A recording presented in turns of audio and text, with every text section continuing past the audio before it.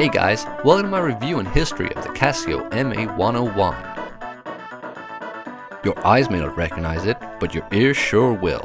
The CASIO MA-101 has been used on hundreds of hit records.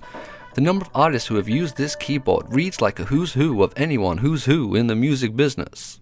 Daft Punk own 8 of them. Rocket Man Elton John plays one. So do the Foo Fighters when live. David Bowie was known to tinkle on one. Tom Hanks and that guy from Big also played one. And so did Alan Rickman. The MA-101 features a hotbed of 49 keys.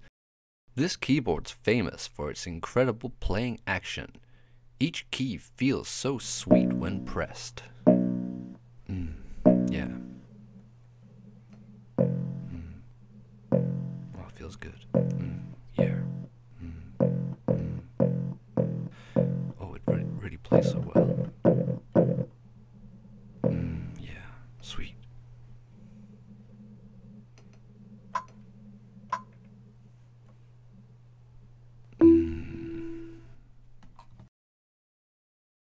The MA-101 features pulse code modulation, which was developed in collaboration with NASA.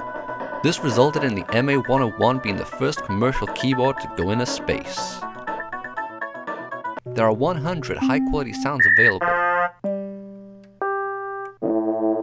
17 harmonica sounds so realistic, Bob Dylan even switched to use the MA-101 in the 80s. 35 sitar is so lush, it almost feels as if you're sat on the banks of the river Ganges.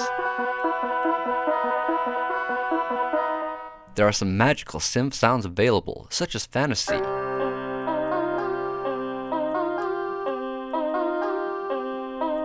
The high-quality sound effects on the MA-101 have been used on feature films such as Terminator 2 and I Spit on Your Grave.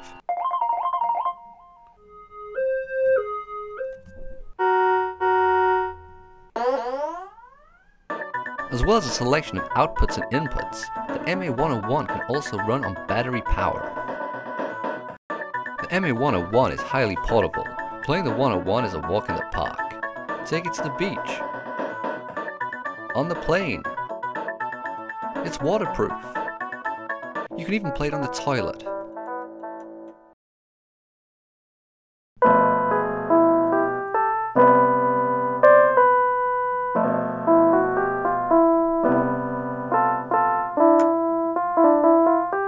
With such an amazing selection of features and sounds, where did it all go wrong for the CASIO MA-101? In the 90s, all school music exams would be taken using a CASIO MA-101, but the company lost focus of its core audience. It began to diversify into the world of calculators. Its flagship calculator, the FX39, was advertised by Bono and The Edge. Its cooler watch models were advertised by people such as Oasis in England.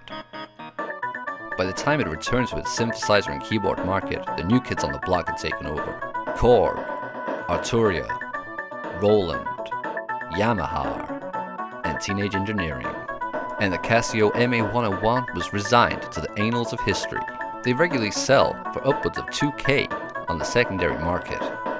If you ever do get a chance to play an MA-101, please take the time just to enjoy that sweet, sweet action. Yeah. Yeah, sweet.